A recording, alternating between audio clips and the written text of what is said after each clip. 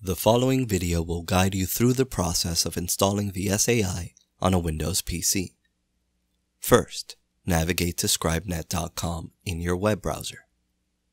Sign in by clicking on the icon on the top right of the page. Enter your username and password.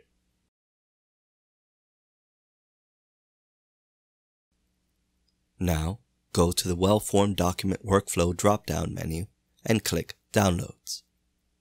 Download the SAI and the Word templates by clicking on their respective links. Save the files to your preferred directory. For simplicity, we've left these files in the Downloads folder in this demo, but you may want to keep these files in a more permanent directory, for example, somewhere on your C drive. Navigate to where you downloaded the files and unzip each file. Do not attempt to run the installation without unzipping these archives first.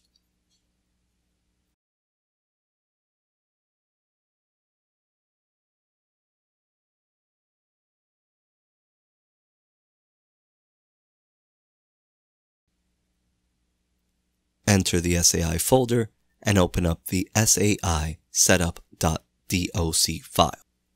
If you receive a warning about macros, enable them for the SAI installation to work. You will see the registration dialog box open. Fill in the form with your information and click OK.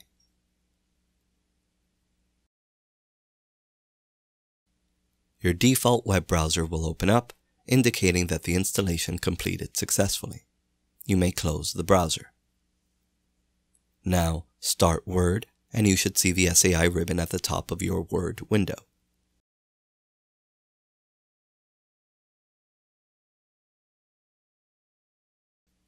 As a final step, go to User Settings in the SAI ribbon.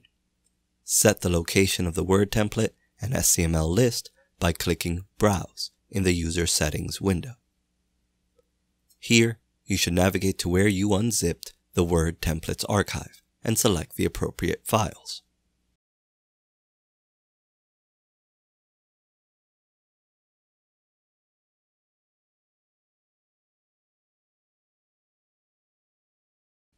Once this is done, click OK, and the SAI will be ready to use.